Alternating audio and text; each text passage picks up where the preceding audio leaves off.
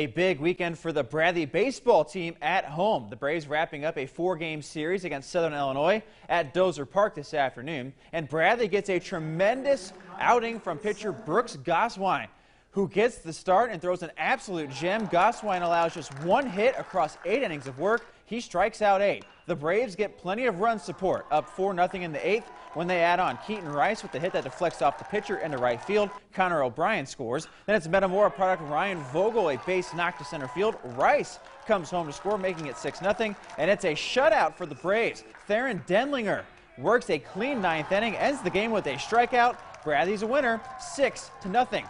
And after the game, more fireworks. The Braves gather to shave their heads. It's part of their 6-year partnership with Versus Cancer. The Braves raised money for the Pediatric Brain Tumor Foundation. This year, Bradley raised over $23,000, bringing their 6-year running total to over $100,000. And shaving their heads at the end of the fundraising is just the cherry on top for the players. Year in and year out, this is a great team bonding exercise that we have together, obviously to help out the kids over at the Children's Hospital. Keeps everyone loose, keeps everyone together, and brings the guys together for sure.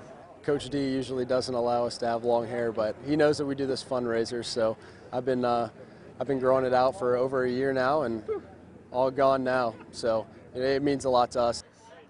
Bradley also honored number 21 this weekend, the number of former Bradley pitcher Mitch Jansen, who passed away in a plane crash last year. How fitting that the Bradley pitching staff was absolutely dynamite this weekend. The Salukis score 8 runs per game on average this year.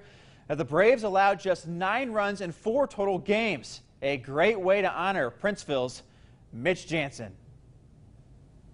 Magical weekend for sure, honoring Mitch. Our pitchers, held one of the top offenses in the country to very limited runs and essentially shut down their lineup across the board. I know he's looking down on us, and he wanted us to go out there, have some fun, and I'm really glad we could get 3 wins for him and his family who's been watching us this weekend. The Braves won 3 out of 4 games this weekend to move at 6-5 in Missouri Valley Conference play.